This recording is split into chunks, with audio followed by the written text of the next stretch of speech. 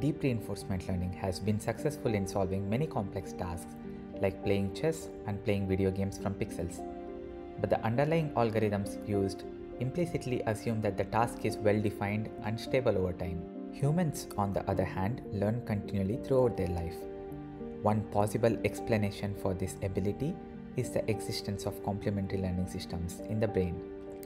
The first learning system, neocortex, acquires structured information slowly but retains it for a long time, aiding generalization.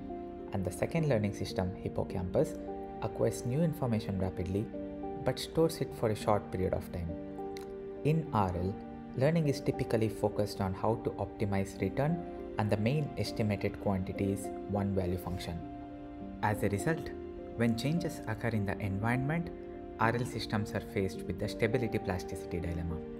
Whether to forget past predictions in order to learn new estimates, or to preserve old estimates which may be useful again later and compromise the accuracy on a new task. We propose a CLS-inspired approach to the stability plasticity dilemma by decomposing the overall value function of the agent as a sum of two components, permanent value function and transient value function. Similar to the role of the neocortex in the brain, the permanent value function should capture general structure in the value functions from the tasks that the agent has seen in its lifetime. It should also provide good baseline predictions for any task that the agent faces in the future. To achieve this, we update the permanent value function towards the new estimate of the overall value function whenever the task changes. If the task boundaries are unobserved, we update it every case steps. The sequence of expected updates contracts to a unique fixed point, which optimizes the jumpstart objective. On the other hand, the transient value function should compute corrections on top of the estimates provided by the permanent value function in order to approximate more closely the true value function of the current situation. To achieve this, we update the transient value function in an online fashion using a semi-gradient update rule. The semi-gradient is with respect to the transient value function only, which results in learning only a part of the value function that is not captured by the permanent value function. The transient value function is reset or decayed after updating the permanent value function. We show that, unlike TD estimates, our method retains past predictions through the permanent value function and it adapts faster on a new task. Empirically, we tested our approach on both prediction and control problems with various function approximators. For the prediction problem, we considered discrete grid for the tabular experiment and mini grid for the deep RL experiment. We changed the rewards of the goal state from one task to another, so the agent has to adapt its estimates continually. We test our approach PT-TD learning against reset and non-reset variants of TD learning. We evaluate the algorithms on two performance measures. One, prediction errors on the current task, shown in solid lines, and two, prediction errors on other tasks, shown in dotted lines.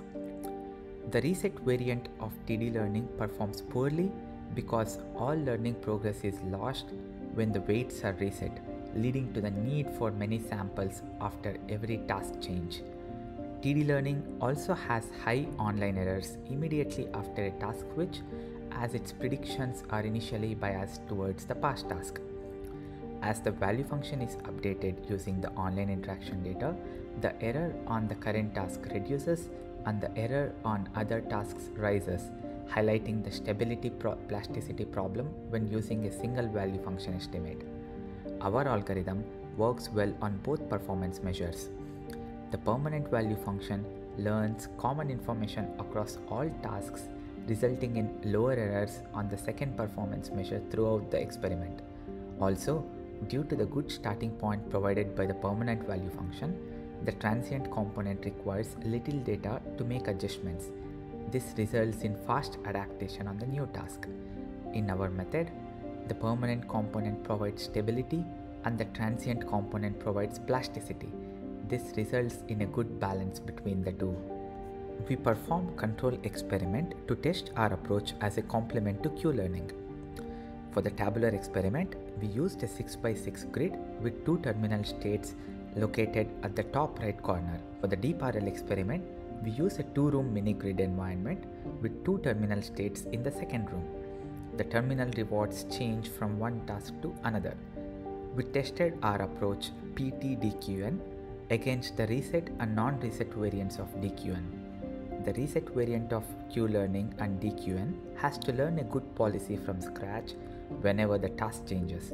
Therefore, it requires many samples. Since the goal rewards are flipped from one task to another, Q-learning and DQN also requires many samples to readjust the value function estimates. In our method, since the permanent component mixes action values across tasks, the resulting bias is favorable and makes it fairly easy to learn the corrections required to obtain overall good estimates. So, the transient component requires relatively few samples to find a good policy when the task changes. We use recently proposed Jelly Bean World environment to test the scalability of our approach in full continual RL. We change the rewards for collecting different colored objects from one task to another. Here, the agent doesn't observe task boundaries. We compare our approach PT-DQN against vanilla DQN, DQN with a large buffer, a multi-headed DQN, and a random policy. We observed DQN's performance drops over time when it needs to learn conflicting Q values. DQN also needs a large number of samples to overcome the initial bias in its estimates when the task changes. Surprisingly, multi-headed DQN performs poorly compared to our method, despite having additional task boundary information. The weights of the trunk are shared and they vary continuously over time. Therefore, the weights at the head become stale compared to the features, which degrades performance. Augmenting DQN with a large experience replay is detrimental for general non-stationary problems based on our experiments. This is because the samples stored in the replay buffer become outdated, so using these samples hamper the agent's ability to track environment changes. Our method performs better than all the baselines because of its ability to trade off stability and plasticity using 2 separate value functions. Do check out our paper for more results and additional details. Thank you.